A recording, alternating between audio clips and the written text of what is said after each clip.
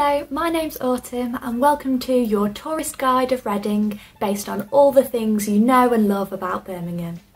Firstly, let's start with our beloved Birmingham Bull in the Bull Ring. Reading has its own mascot, which is the lion, of which we have a beautiful memorial statue of in Forbury Gardens. Birmingham has some amazing restaurants and fantastic places to eat. However, Reading is the pilot location for so many American food chains such as Wendy's, and we have a beautiful array of restaurants all lined up down our riverside, perfect for an evening out with friends or if your family comes up to visit. Speaking of rivers, we all know that Birmingham has the most miles of canals at 35 miles. That's even more than Venice. But in Reading we have two rivers running through our centre, which are the Thames and the Kennet, and they are absolutely perfect for a peaceful walk down the river in the afternoon or in the evening just to bring yourself alive for the day. It's one of my personal favourite things to do in Reading to relax. Another one of my favourite parts about Reading is the theatre scene. Now, I know the theatre scene in Birmingham is very big with the Hippodrome, the Rep, the Old Rep and the Alexandra, but Reading also has a lot of its own theatres such as the Hexagon, South Street, Progress Theatre and the newly opened Reading Rept. It also boasts a lot of smaller theatre companies that do absolutely fantastic work, always in and around the community and Reading, so there's always something going on.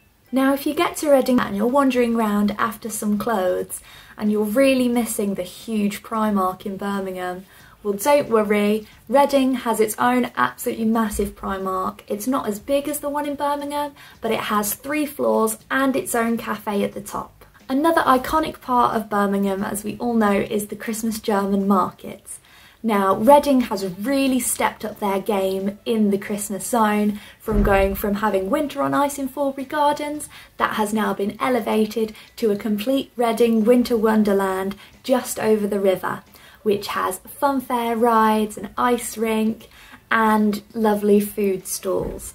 There's also Christmas craft markets and food that runs along the high street. Lots of Christmassy places to have a nice drink, such as the Jaeger House Globes by the river and the Reading Après Bar, which has stayed in its home at Forbury Gardens. Moving on now to some of the wider points of interest in Reading. If museums are more your style, Reading and on campus has so many different quirky museums such as the Coal Museum, the Yore Museum, the Museum of English Rural Life, which is right next to our London Road campus, and the main Reading Museum in town.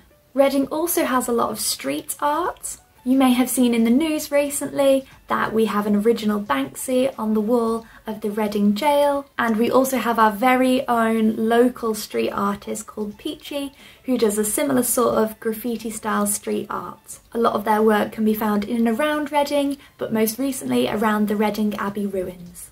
There's lots of little pieces of home and of Birmingham in and around Reading.